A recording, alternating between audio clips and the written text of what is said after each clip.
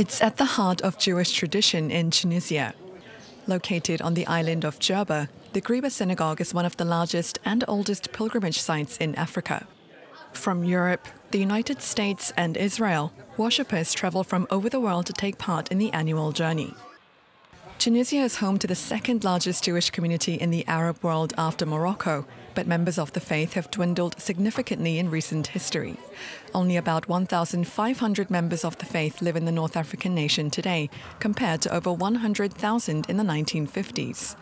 This due to economic hardships, but also owing to the creation of the State of Israel in 1948 and geopolitical tensions that followed.